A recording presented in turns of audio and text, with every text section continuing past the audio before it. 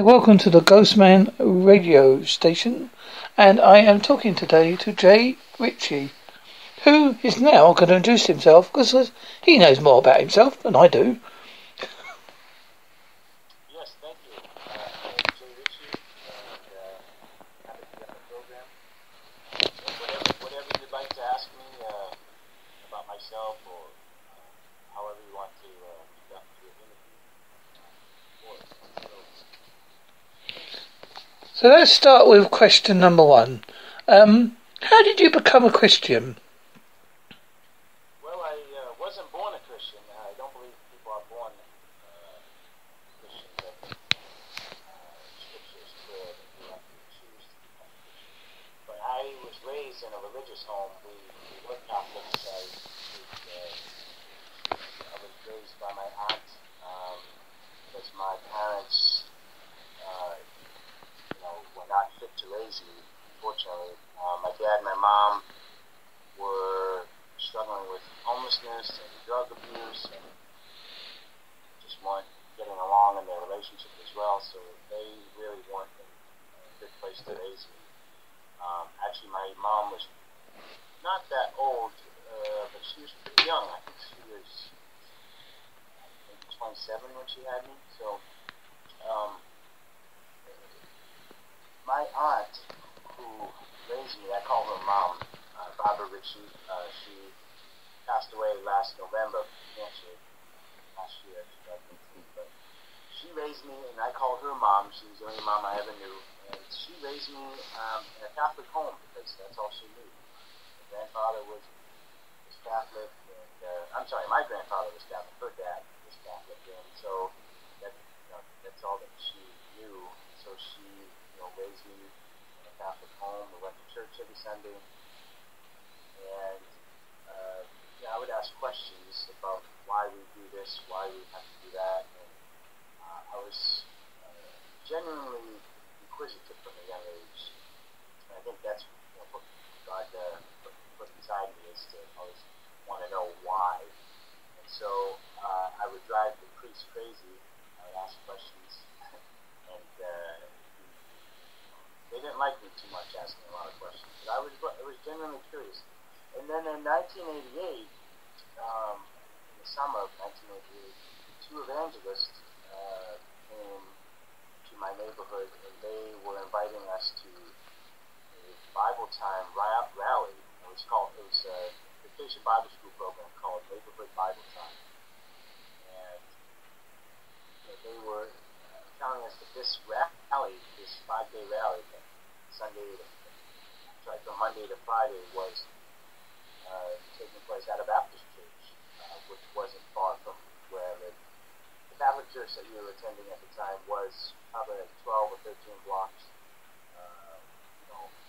north of where I lived, and then the Baptist church was about that equal distance south of where I lived, about 12, 13 blocks south. And I wanted to go, and I was just telling my mom, I was like, look, please let me go, I'm bored, and all my friends are going, and she's like, well, okay, I guess it's fine. So she let me go, and we heard the gospel at our level every day at the church rally, and we played games, met other kids, had ice cream, and it was from like 9 to 12 every day that week. And by Thursday, after hearing the gospel and hearing stories from the Bible every day that week, by Thursday, when they gave the invitation, I was ready to invite Christ into my heart and to be my Savior, to repent of my sin and put my trust in Christ. I could understand from that young age what sin was. I knew that I had disobeyed God. I wasn't that bad of a kid, but I knew that I had broken at least some of His 10 commandments. One of the commandments is, thou shalt honor thy mother and father. Well, I didn't always obey my mom, and commandments is, you shall not lie. Well, I told lies, at that young age as well, and I've, mistreated some of my friends and stuff like that. So I knew that I had broken some of God's commandments, and I knew that, if God was going to punish sin, He was going to obviously punish me. And I didn't really understand hell, or I didn't really understand too much about God's judgment on sin. At that young age, I knew the Bible was taught to us, but at that rally, but I didn't really understand hell or eternity without Christ. But I did know that if God was going to punish me, worse than my mom would punish me if I disobeyed her, then I definitely knew that I needed to ask Him for forgiveness. And it was through Jesus and His death and resurrection that made it possible for someone like me to be forgiven. So I talked to one of the youth workers. I believe it was one of the pastor's daughters at the time. The pastor of that church that hosted the neighborhood Bible time rally. One of his daughters was one of the gospel workers that day. So I talked to them. They pulled me aside, during the invitation time, and I was talking to them in the back, and they were just going over what it means to become a Christian, what it means to be forgiven, what it means to get saved. So once I understood that and I was ready, they helped me to I think it was like I said a prayer of salvation in my own words, and I just asked God to forgive me. I asked to forgive me of my sin, and I asked Him to save me through Jesus. And that day, and I don't know exactly what I said as far as what the actual prayer was or how I came to repent and believe, but I know that when I left that place, I changed. I believed that I had this peace about me, that I knew that I no longer had to worry about facing God on Judgment Day and not having been right with Him, made right with Him. And so then I started to just hunger more. I wanted to continue learning from the Bible, continue going to that church, because there were some people from that church that had connected with us and was trying to, love on us and make sure that we were going to grow in faith now. And my mom, at that time, she was smoking cigarettes in the house, and I just told her, I said, I'll pray for you, Mom, because that stuff is not good for you, your health, and it bothers my lungs. God doesn't want you to smoke it. He wants you to quit. And, eventually I bugged her enough, and she started listening, and then, some folks from the church, I think the assistant pastor was kind of like a father figure to me, and I became friends with his son as well, and they would come by and just check up on us and get to know us, and eventually through their influence, my mom, she asked, the Lord to help her quit smoking, and I believe that was the time that she either got saved or rededicated her life to Christ, and she realized that the Catholic Church we were going to, they weren't teaching us the Bible, and nor did they ever tell us how to get saved. That the Baptist Church was the place we needed to go. That was where God's Word was being taught. And we just started going there, and I began to grow my faith. But then, when I became a teenager, I ran into some trouble because, like I said, my biological parents weren't really fit to raise me, and so my aunt, raised me as her own. She had no husband, and she really had no she didn't have a lot of money, and she was always battling some type of sickness, but she was willing to make the sacrifice and adopt me and my sister Tracy and raise us as her own. Because she didn't want us to become wards of the state, to the government to take us and put us to the home of a strange family, so she was willing to take us in. But so we started growing in our faith and going to the Baptist church, studied the Bible there. But I lost my dad, my biological dad. He died when I was 9, so just a year after I became a Christian, he died. He was murdered, actually. We never found the murderer. The case was never solved. But that didn't affect me that much. I was 9, and I really didn't see him that much up to that point in my life. Anyways, he was not really around. But when he died, it affected my mom, which was his sister, biologically his sister, my aunt. So that didn't really bother me. But when I lost my biological mother, she died of AIDS and pneumonia.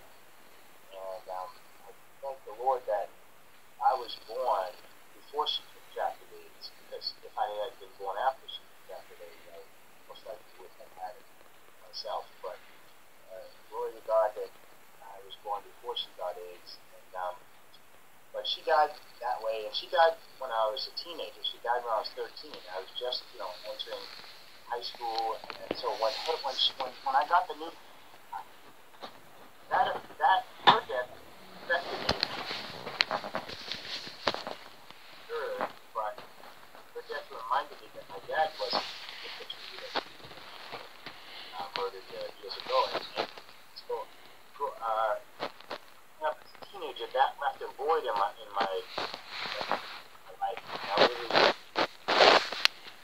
wanted some answers, and just we didn't get any. We didn't find out who murdered him and why. And so that kind of started bothering me. And I was looking at other people that I knew, and they had families, they had mother and father, and it seemed like they had a home, and I was desiring that. So I started to get bitter at God, and through meeting the wrong friends and just not having a father figure in my life, I really got into the wrong crowds and started just experimenting with drugs, hanging out with the wrong crowd, and I got away from the Lord for 10 years.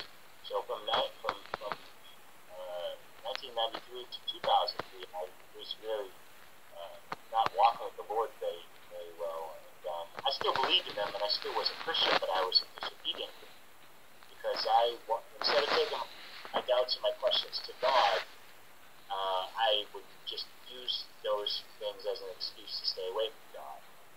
Of course, people were praying for me, and people would see me, here and there, and saying, we miss you at church, we're praying for you. And I would tell them, keep praying for me, and I would go to church occasionally, but my heart wasn't in it because I was hurting inside.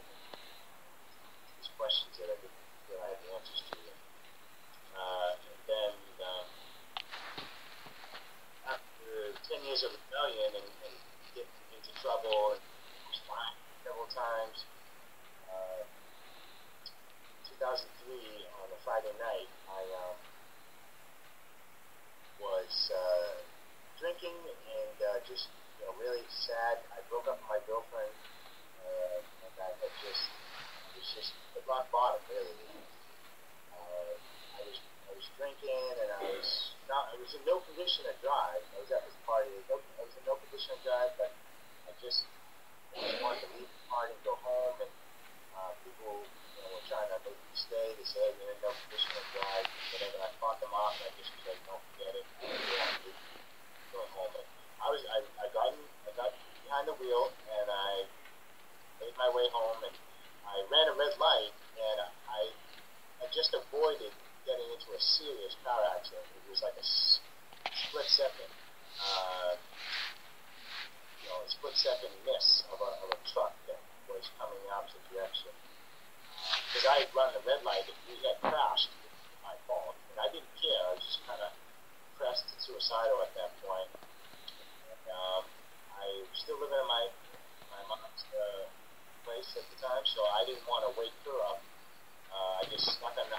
and I crawled up the stairs, and I got into my bed, and I tried to go to sleep, but God's Holy Spirit just would not let me go to sleep, and I just broke down crying. I got out of my bed. I was on my knees crying, and I just was telling God I'm sorry for running. And He spoke to me. I believe His presence was in that room with me. And I didn't see anything. I didn't see a vision, but I knew God's presence was there. And He spoke in my heart a Bible verse, which was Hebrews 13:5, which says, "I will never leave thee nor forsake thee." And of course, I wasn't reading the Bible at that point, so I didn't know where that verse came from. But I found out later when I started reading the Bible after that night that it was Him trying to get my attention, trying to reassure me that He never left me, He would never leave me, and it was as if He was peeling back 10 years of rebellion in a moment's time, and He was showing me all the flashbacks of when He was faithful in my life, when He protected me in certain points, when He rescued me from dangerous situations. He was showing up in my life, even though I had kind of basically just been ignoring Him in some ways. He was there, faithful, and proved to me that He had not left me. And I felt forsaken because my parents were not in the picture, and I felt forsaken by them, but He had never left me. And of course, in my rebellion and in my pain, I was blinded to His goodness, but He had been there all the time. So I just promised Him. I said, if you'll forgive me and you'll give me, you'll renew my heart, renew my spirit, I will serve You for the rest of my days. And that night I slept like a baby, and the weight of sin and shame and guilt was lifted, and I felt like I was reunited with God again, with the friendship that I had put aside for a few years. And then the next year, in 2004, He called me to be a preacher. So, did this inspire you to get into the ministry then? Yes, it did. So when He called me to be a preacher, I didn't know exactly what that was going to look like. I don't know if He wanted me to be a pastor, if He wanted me to go to a foreign country and be a missionary, or what have you. I didn't know what that was going to look like. So I just started to grow where I was planted. So the church I had been attending, I talked to my pastor, and I said, because at that point we had lost our assistant pastor. Our assistant pastor was Bob. Another ministry we were working there, and so we were without our assistant pastor, and I just talked to the lead pastor. I would like to learn under you. I'd like to. I will enroll in Bible school, but I really like to learn from you as well. And so it was basically they let me start teaching Sunday school to adults, and he started letting me preach. Sounds like there's some noise in the background. Are you? No, it's nothing major. Now, I've got your book up, and it's called "Evangelism's Flipside: A Journey of Reaping the Unexpected." And the first bit you have you ever felt you lacked the desire or knowledge to effectively start a gospel-centered conversation with a non-Christian? Would you like to learn some new and creative methods to share the gospel with people?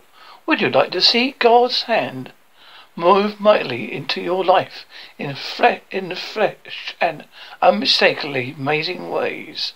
If you answer yes to today's questions, then this book is for you. From the first pages, this highly practiced book weaves in stories of real life witnessing situations with inspirations from some giants of the Christian faith, such as Moody Sparagon, I probably would have said that now, Johnson, and more. It also provides easy action steps and additional resources that help Christians to recognize and seize the soul-winning opportunities right in front of them so they can enjoy one of the many benefits of evangelism that that much of Christendom has largely forgotten about today. I like your quote from Daniel 11:32 says the people that do know their God shall be strong and do exploits. And it's just a little bit of the blurb that you've got from your book, which I would highly recommend. 5 stars for anybody who wants to read it and find out about a journey of faith, because it is a long journey. It's not an instant journey. I found it out the hard way what faith can do. I only found out my faith because I ended up in a coma. And that sort of after that I came more spiritually aware of myself and my situation. So I can sort of relate, but not completely relate. Yes, I was preaching and filling in for my pastor, preacher, and also I was filling in for other churches of like faith, preaching in their pulpits, helping them with their ministries. And I did this about 10 years. And then in 2015, I found a ministry called Open Ear Campaigners, and they present the gospel using object lessons, using a paintboard. Some of our team members use skits and drama to present the gospel on the streets or in the subways or in churches and parks and so forth. And really, we preach the gospel. We give the gospel out wherever people are, because we believe missions is people. Missions is not just a foreign country. Missions are people. So people are everywhere. So missions really is everywhere. So I learned about their ministry, and I met some of their people that minister in the Boston area, which is where I'm from, Boston, Massachusetts, USA. And so I got in touch with the leadership team of the Boston area branch, and just came to volunteer with them and just kind of observe how their methods of sharing the gospel out in the public. And it really is some of the similar ways that the Apostle Paul in the book of Acts shared the gospel, because the Bible teaches us that the Apostle Paul went to the marketplace, he went to theaters and shared the gospel with people like that. So that's kind of like the way that this ministry does it. And so I got in touch with them, and I realized that this ministry was a good fit for me. So I took their training. They have a 1-week training, intensive training, where they train people how using their tools and methods to share the gospel publicly. And then after taking their ministry candidate school, they asked me to come on board. They were convinced that this was God's will, and that they wanted me to become a missionary with them. And then after praying about it for at least a couple of months, I decided that this was a good fit, and I partnered with them now to take the gospel with them to this New England area where I'm at right now. And I've been with them and partnering with them and serving with them and using their tools since 2016. Officially on board, I think, since 2017. So it's been a couple of years almost now. And the book was really a compilation of a set point of time between 2012 and 2013. And it was really, evangelism escapades that God had brought me on, whether He had me preaching the gospel in an airport or at a subway or in a park or to a waitress in a restaurant or a college campus or in the country of Belize, in Central America. These stories that God had given me, He had been doing marvelous things. I had some divine encounters with people, especially in the country of Belize. So I just recorded these stories, and I typed them out on my computer, and I just, found some other helpful quotes from, people like Charles Spurgeon or D.L. Moody, giants of the Christian faith. And I included those quotes in the book that I typed up on my computer. But then I just left it there, and I hadn't planned on having it published. I'm not a writer. I don't think my English grammar is that great. In school, my best subject was math, not English. So I really had all these different excuses as to why I was not willing to publish the book. But just like Moses, when Moses gave God all the excuses that he was giving God, when God asked, when God told him, I want you to be the one that lead my people Israel out of Egypt, out of bondage, and Moses says, I can't do that. How is Pharaoh going to listen to me? I'm not a good, eloquent speaker, and yada, yada, yada, God gave God all these excuses. So I felt like Moses. I was giving God all these excuses as to why I couldn't get this book off my computer and into book format.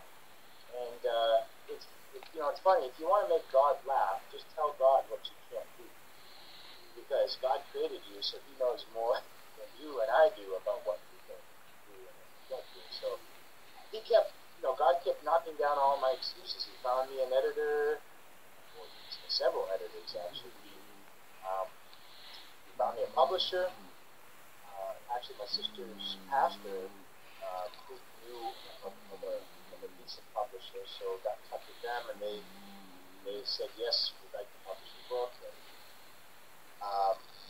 and just one by one the excuses went away, and I still was kind of hesitant. But then when I lost my mother to cancer in November 2018, I realized that if I got this book published, I could dedicate it to her, because she didn't have to raise me and my sister. She was a single woman,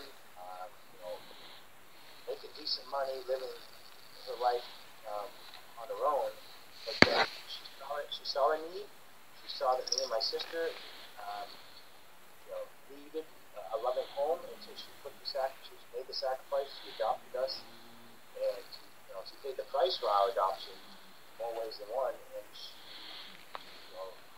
raised us. And so, because of her love and her sacrifice, pouring into me and my sister and giving us a foundation to build on, I wouldn't probably be the man that I am today. So I dedicated the book to my Lord and Savior Jesus Christ, but then also to her. And now through the book getting out there, her legacy, her act of love, her sacrifice can be remembered. Because I dedicate, she's on the dedication page, so that's a memorial to her. And so that was kind of like the thing that inspired me to really go ahead and get the book published. And so I did, and the book is not a how-to book. It's because we have plenty of those. It's really not telling people how to be the best evangelist, because I don't consider myself the best evangelist. But what the book is going to do, the book aims to encourage Christians and inspire them to step out in faith, to share the gospel with people, because it's through the gospel that people come to know, have a relationship with God. Nobody is a Christian automatically anymore. A lot of people think they go to church and they're Christian automatically, but you don't become a Christian by going to church any more than I become a doctor by going to a hospital. It's only through a relationship with Jesus Christ that we can come to know God in a personal way. And so The book is to encourage Christians to share the faith, share the gospel with people, and it's really looking through my eyes in the escapades and the adventures that God has taken me on.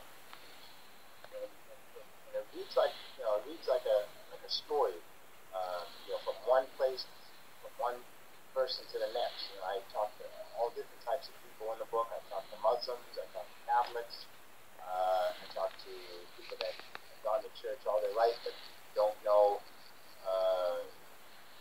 the Lord Jesus intimately, or I've talked to disobedient Christians. In the book, I've talked to all different types of people in different places. People on the plane I've talked to, in airports. I've talked to people that believe in evolution or atheists or whatever. And it encourages people to see evangelism as not just it's really not a monologue, it's a dialogue. Evangelism is a conversation, it is not a presentation. And Jesus had conversations with Nicodemus. John chapter 3, he had conversation with the woman at the well in John chapter 4. And even with the religious leaders, he had conversations. He would tell them the truth, and then he would let them ask questions, and it was back and forth. And so the book encourages people to look at evangelism like that. Also, it encourages and inspires Christians to see that evangelism is not just about bringing the gospel to the lost. I mean, that's only half the story. There's really more to evangelism than meets the eye. And my book will help, hopefully, to explain that, and they'll see it through the different stories and different adventures I'm on. But really, evangelism is like a two-sided coin. It's one side is what God is doing in the person that we're trying to bring the gospel to, that we're trying to encourage people to trust in Christ. But also evangelism has to do with what is God doing in the person that is sharing the gospel. What is he doing in this person sowing the seed? And I think that evangelism is a great way for people to grow in their faith, because it'll stretch their faith, and that's exactly what God wants us to do. It's like if you go to a gym, you're not going to build strong muscles unless your muscles are stretched by lifting the weights. And God wants us to stretch our faith so that we can grow deeper in the knowledge of God. And through evangelism, stepping out in faith and going to strange people, going to strange locations, God will help grow the faith of his people, and that's the desire, because he doesn't want us to remain immature spiritual babies. He wants us to grow into mature spiritual adults. And I think evangelism is a great way behind obviously reading our Bibles and praying daily. Engaging in evangelism is a great way for people to grow in their faith and to really see God move in fresh ways that perhaps God has not yet moved in their life. I see you've got the word, I'm going to say it slowly now, apologetics, which comes from the Greek word apologia, and is used 8 times in the New Testament: Acts 22:1, 25-16, 1 Corinthians 9-3, 2 Corinthians 10:5-6, Philippians 1-7, 2 Timothy 4-16, and Peter 3-15. But it's the last verse that is most commonly associated with Christian apologetics. But sacrifice Christ as Lord in your hearts, always being ready to make a defense to anyone who asks you to give an account for the hope that is in you, yet with gentleness and reverence. 1 Peter 3:15.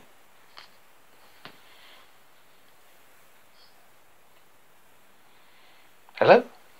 Yes.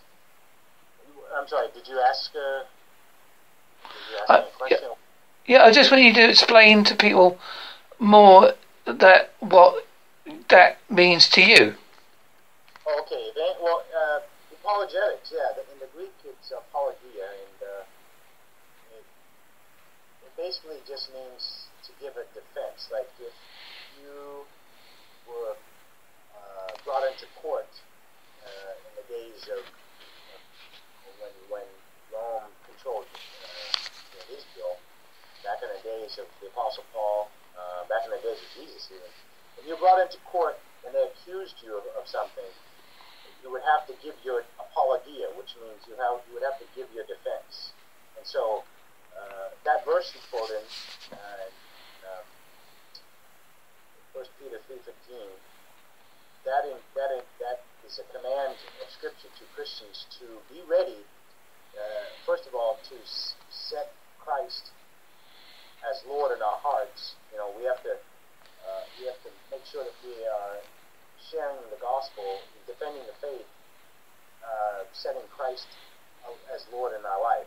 He's the reason why we do what we do, and then we're ready to give a defense for our faith. So when people ask us, why are you a Christian? Well, we can give them our defense, as opposed to why we're Muslim, why we're an atheist, or whatever. I mean, we need to be ready to know why we believe what we believe, and it's important because sharing the gospel is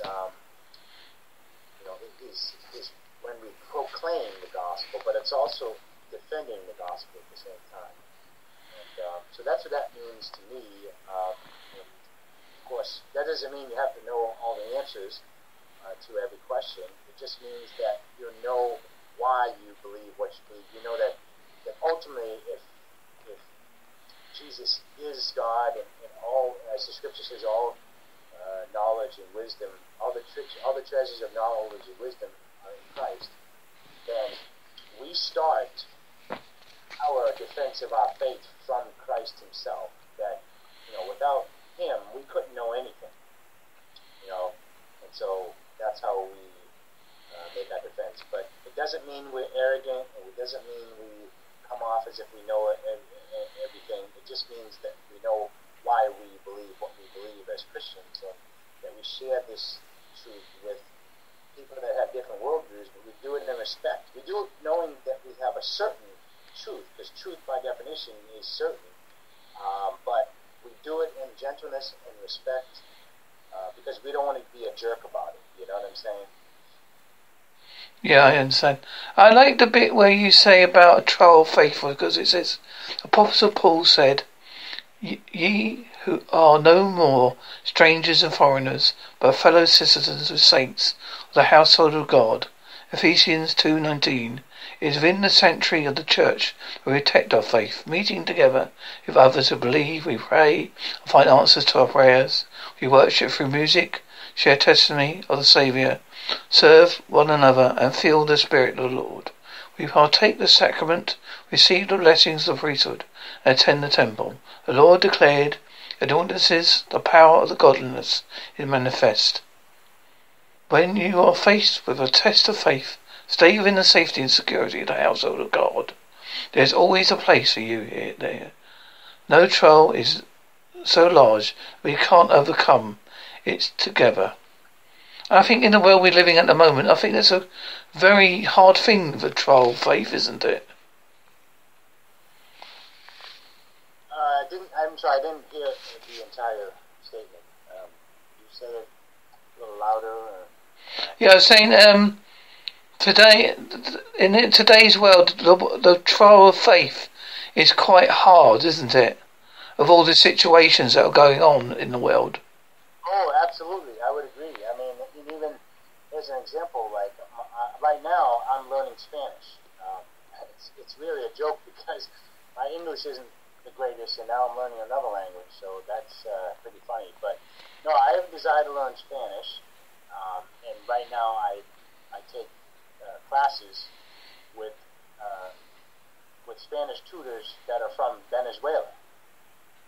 Most of them are from Venezuela. Some of them are in Colombia, but we take classes, through Zoom, and most of my tutors are Christians, so they know firsthand what it means to struggle, to have difficulties, because right now their country is a little worse for the wear. It's unstable, and they don't have some of the supplies or some of the resources that we have in the West.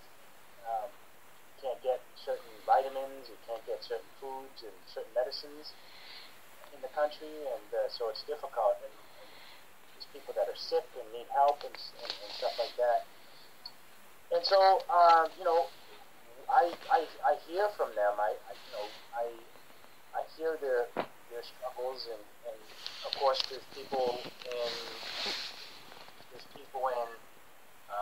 Iran, there's people in North Korea that are struggling, that are Christians. I mean, even if you're not Christians, the world's difficult. But of course, we as Christians, we know that when Jesus told us that, in this world you will have tribulation, but we need to be of good cheer because He has overcome the world. So ultimately, there's no reason for Christians to be depressed. That doesn't mean we don't get depressed, but there is no reason legitimately to be depressed because Jesus has overcome the world. That God is on our side, and even though this world is fallen, this world is sinful, and this world is chaotic. It's got natural disasters, it's got crime and poverty and all that stuff. God has a plan. We know that God is in control. He's sovereign. He's good, and so therefore there's going to be a good end to these things. There's a good purpose to these things. Even the death of His Son was terrible, but he had a plan through it, to redeem the world. And so God can take something bad and turn it into good. And we know that throughout Scripture, He's shown us example after example after example of people that have had difficult trials and struggles to go through, but He would turn it around for good. And I've seen that in my own life, that I've struggled with things, and even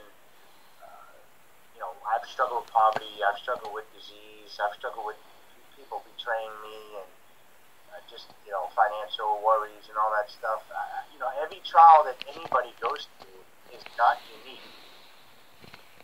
Ultimately, we all go through the same things, just at different times. But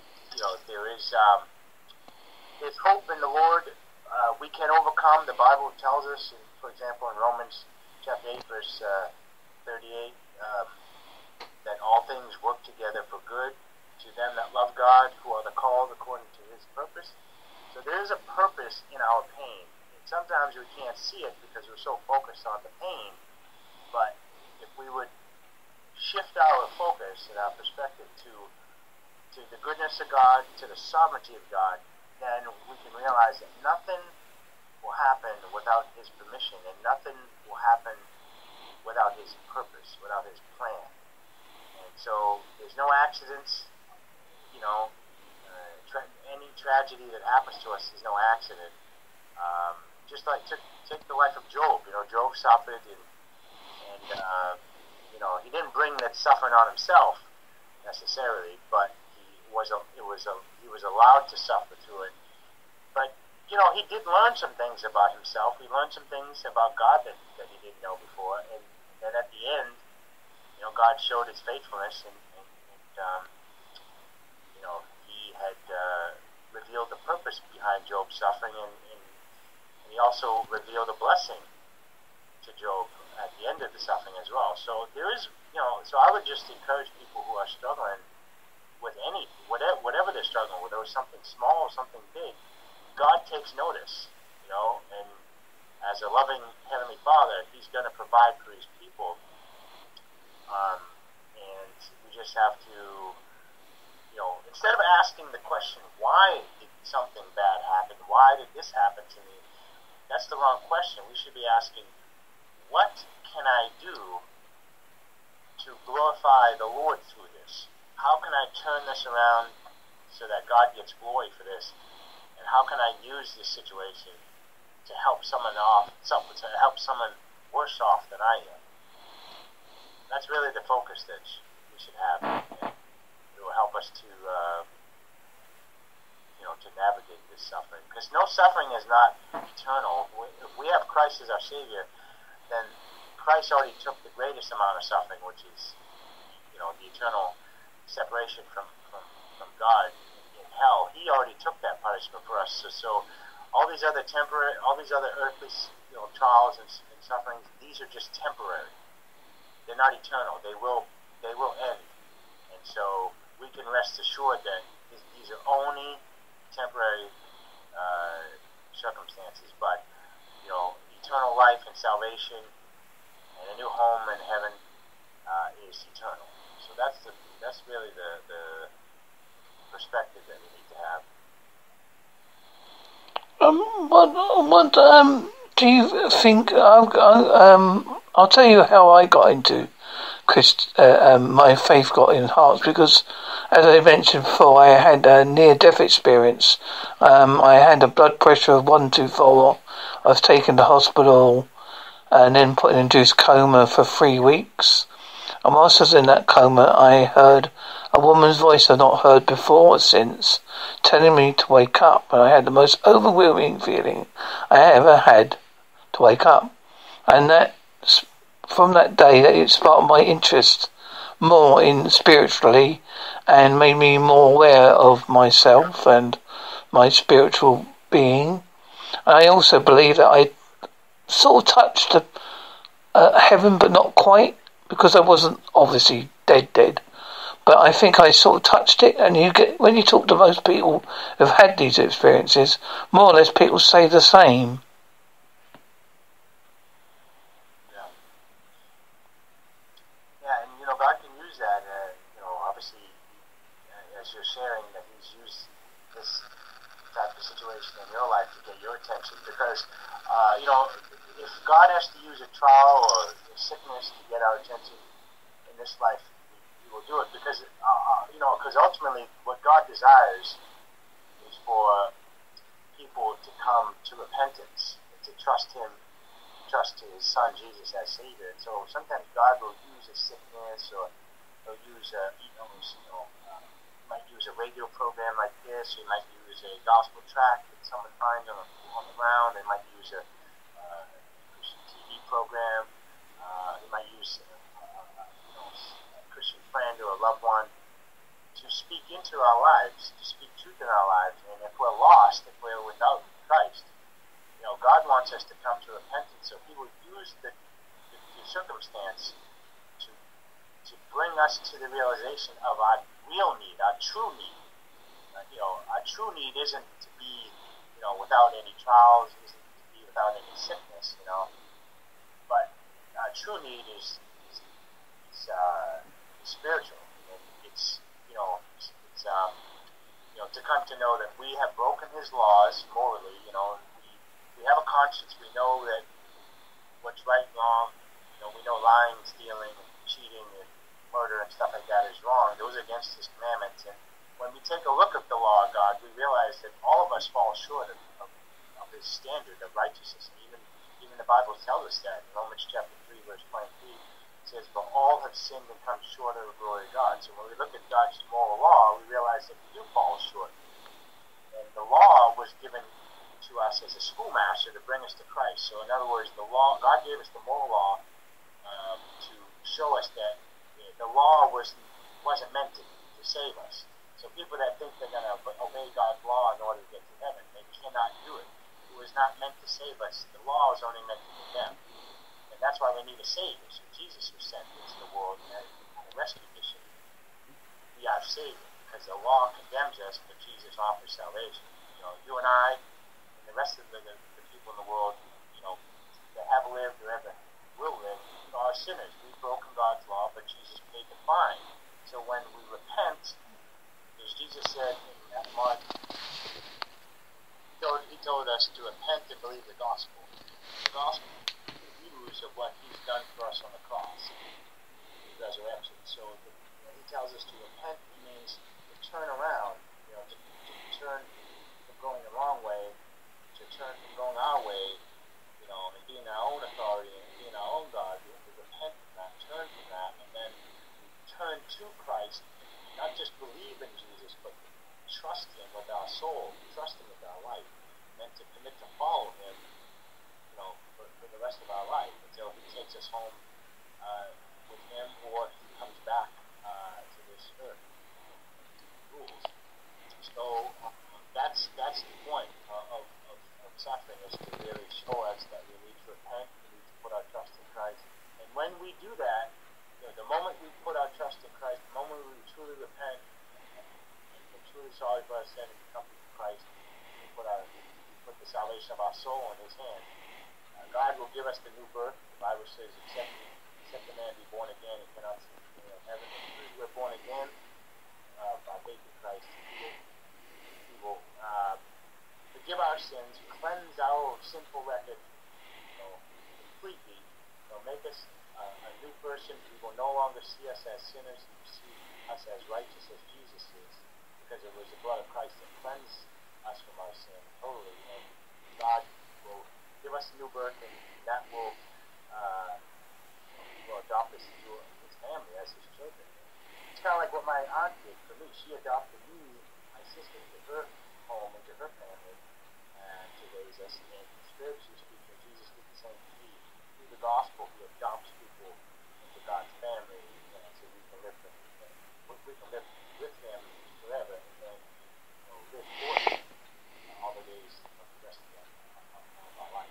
So that's the reason why I wrote the book, is to just to encourage people to live out the gospel, because time is short. This life is not long at all. My grandfather died at 96. He died suddenly. He was healthy one day, and then he dies in his sleep the next day, and he's passed into eternity. So that's why the most important thing for people to do is to think about their relationship with God, or lack thereof, and to pick up. I would encourage people to just pick up the Bible and start reading in the Gospel of John. It's a great place to start. And that's how God speaks to people. He speaks to people through His Word, primarily. He can also speak through the Holy Spirit, but primarily through His Word. And I think that if more people would read the Bible and believe what it says, they would be better off, and this world would be better off. So that remains to be seen if that's going to happen or not. But that's why He told us to go into all the world and preach the gospel. Do you do any your own podcast, or is it just the book that you have out at the moment? Yes, just the book for the moment. I'm still new to podcasting. Haven't decided if it's something I want to get into. I still work a secular job right now, and but I also do the ministry. So it remains to be seen what God is going to do, what doors He'll open, what doors He's going to close. So I'll stay open to the possibility. Well, if you do it and you are interested, you can always share it on my show. I don't mind. I don't mind offering anybody to do, if you can't find someone to put it on, because sometimes things cost a little bit more than you think they do. I'll put it on mine. I don't mind. It doesn't cost me nothing. All you got to do is send me an MP3 file, and I'll put it on. Okay, that sounds good. Yeah. Well, I think it's important to talk about faith. I mean, I know I'm not. I mean, like you, I don't want it. We're not ramming it down people's throats. It's just a question of that it's out there. You should read it, and if you want to gain something from it, do. No one's twisting your arm. No one's saying, at the end of the day, people are people. You can't change their minds. No, only God can change their minds. All we can do is be like, if we are just spiritual mailmen, we're just delivering the message. The Bible, the gospel is God's message of love and grace to people, and so we are just, as Christians, we're just called to share the gospel with people. We can't force it down their throat. We can't convince them of it. That's between them and the Holy Spirit. But all we can do is offer them the opportunity to Well, I wish you great success with your book, my friend. And obviously, as always, time goes like no tomorrow. And as it's coming up to the end of the show, now I normally ask my guests to do like a unique sign-off. So what would your unique sign-off be? My unique sign-up, I guess, maybe not unique. I would just say, God loves you. God desires a relationship with you. He wants the best of you. Think about what you talked about today. Pick up the Bible if you've never done it before, if it's been a while. Start reading it. God, be amazed what God will share with you if you do it. And to God be the glory. That's all I would say. And mine would be, let God enter your soul. Give him a chance. If you listen, you may be surprised how much you can benefit from it. Because faith is a powerful thing, my friend. Along with prayer, it can move mountains. It can heal people who've never been healed before. And that's my end of the show. I'd like to thank you for being on the show, and good night.